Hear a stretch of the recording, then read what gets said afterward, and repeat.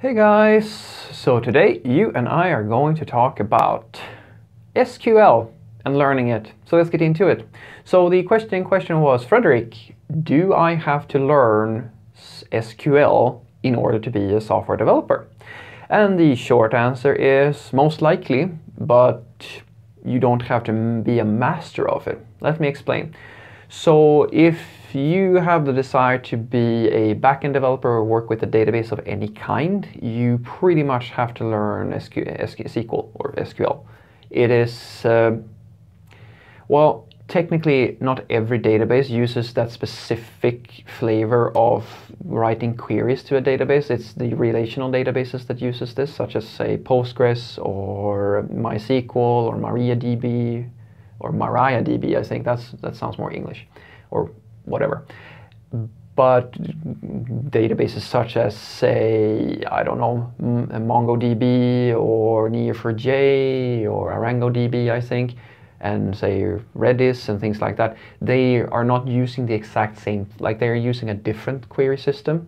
It's still like, it's just a query, it's a query language, but SQL is by far the most common one because relational databases are among the most common databases out there on the market. And I'm just stating to you that it's not that, being a master of SQL, that's not something that you need to worry all that much about. It used to be the case that there were, and there's, I suppose in some cases there still are, people who work as what we call database administrators or things of this nature. And these people usually specialized quite a lot in that because it used to be the case that you had a lot of data, or you had a complicated database setup and you needed someone to administrate the database, and they wrote fairly complicated queries in order to grab statistics and different sorts of things from the database in order to present to some person somewhere, right?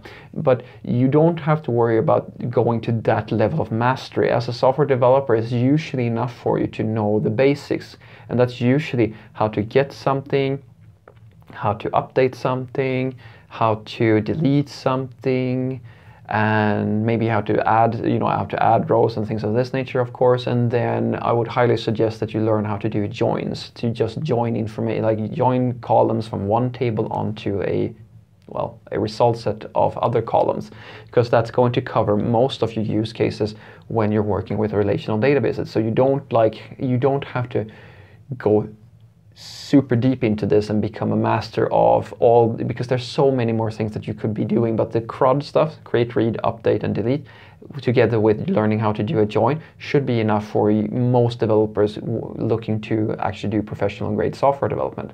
So what I want you to take away from this is that learning SQL as a backend developer is more or less a requirement, I would say. It's not like every single company is using a relational database, but most of them are, and you are in many ways a little bit expected to at least know how it works.